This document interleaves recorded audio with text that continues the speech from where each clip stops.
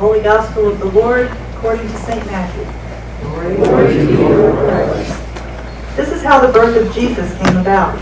His mother Mary was pledged to be married to Joseph, but before they came together, she was found to be with child through the Holy Spirit.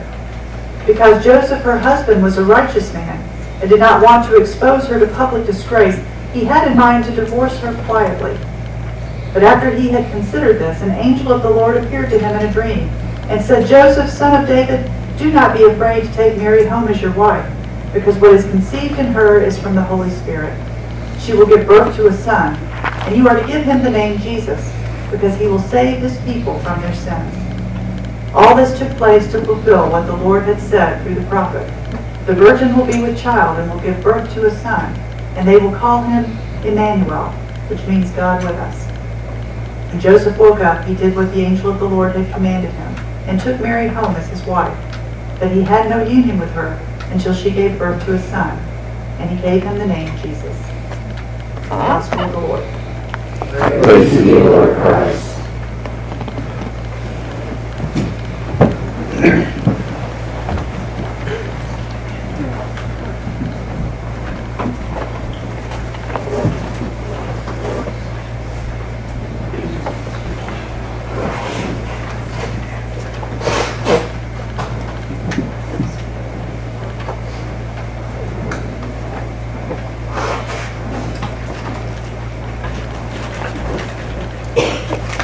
Well, it was good to hear even just a little snippet of the Christmas story, since it's fast coming upon us, Christmas Day. And every time we hear it, we hear about how the angel appeared to the Virgin Mary. She was betrothed to be wed and chosen to be the mother of the Son of God.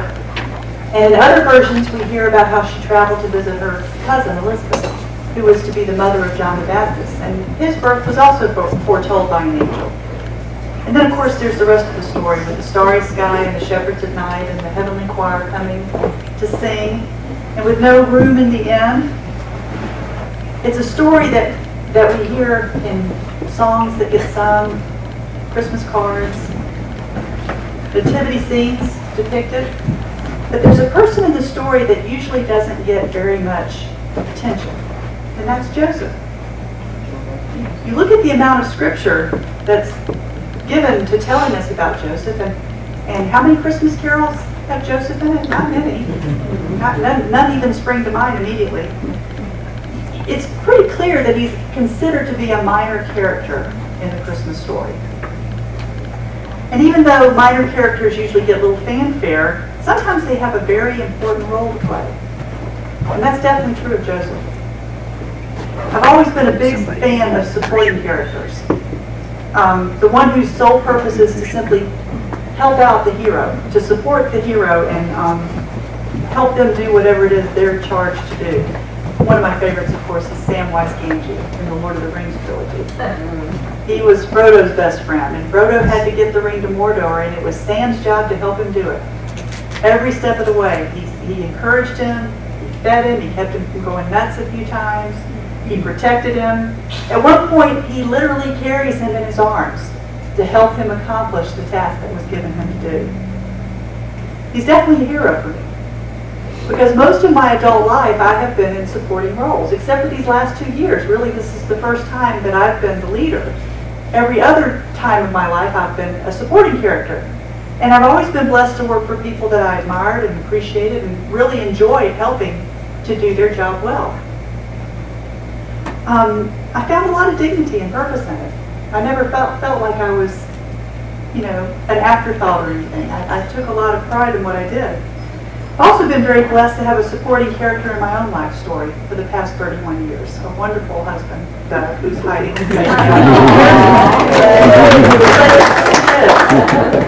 A wonderful supporter and encourager and protector and provider in every sense of the word. And I'm very blessed. Well, Joseph definitely had a supporting role in this story of Mary's and Mary and the baby Jesus. But it's probably a bigger role than we give him credit for. Because there's so little written about it in the Bible, we don't think about all of the implications that were upon him for what he was asked to do. Because really, without his support and help, it's hard to see how Mary could have followed through and done what she was asked to do.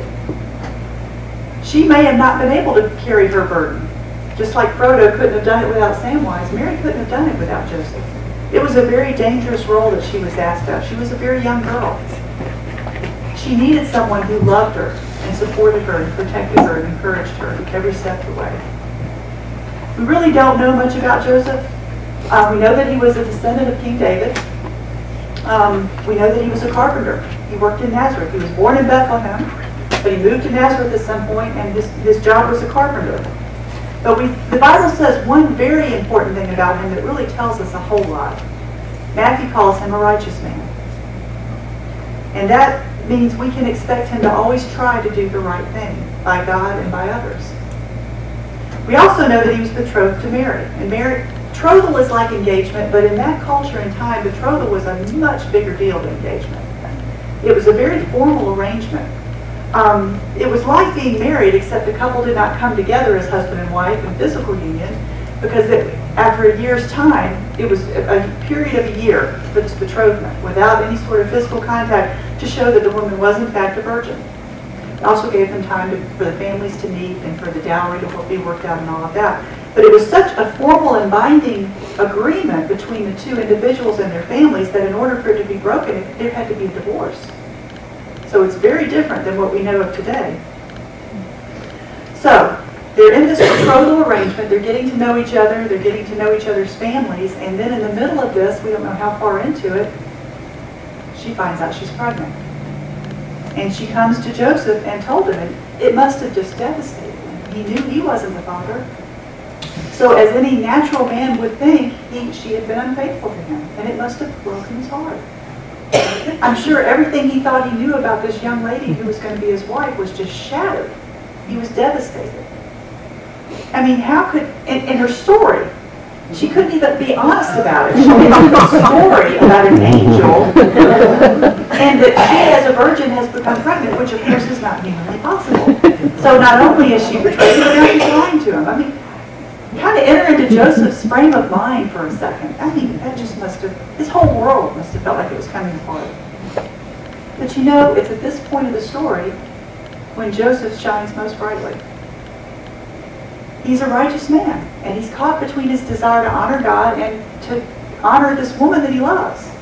And he wants to honor God by entering into a proper marriage and doing things according to God's standards, but he also loves Mary. And if he publicly divorces her, she's going to be labeled an adulterer. And the penalty for adultery is death.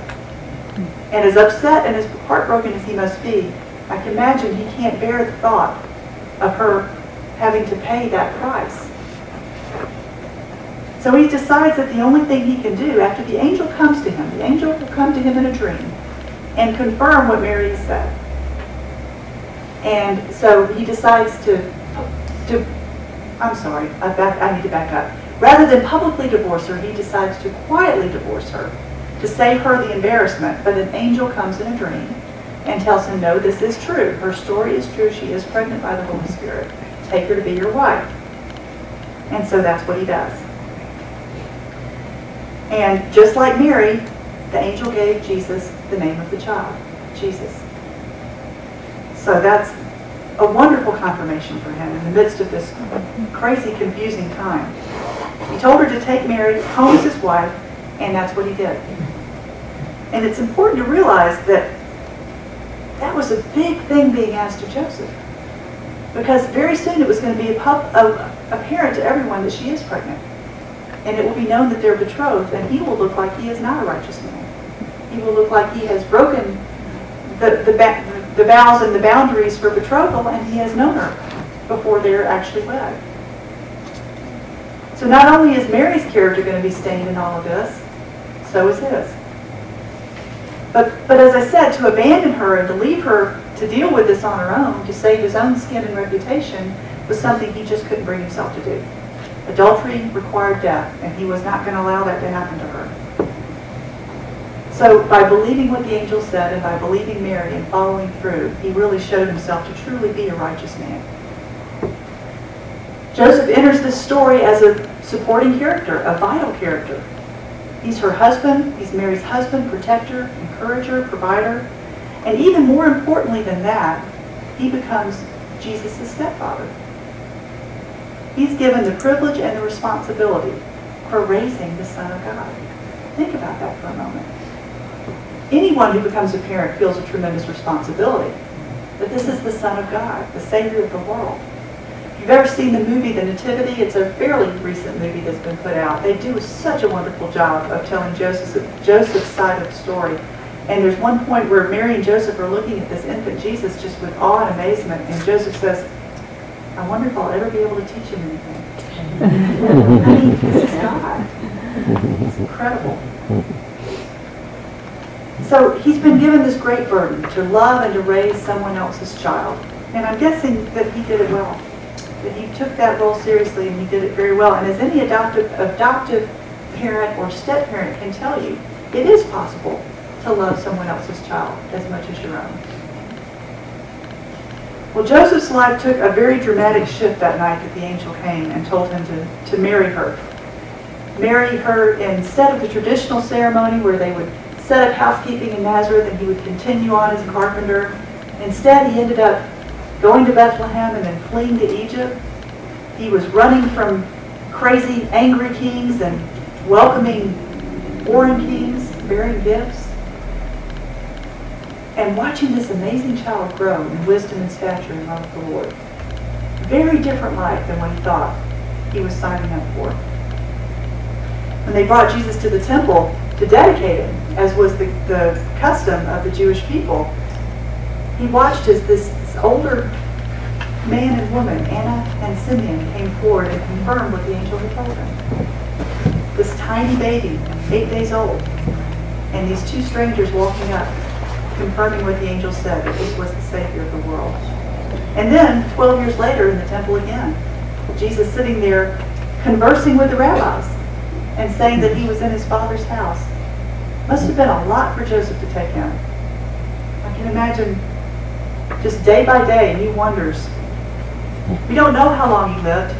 We don't hear about him after the temple story of Jesus being 12 years old. He disappears out of the story.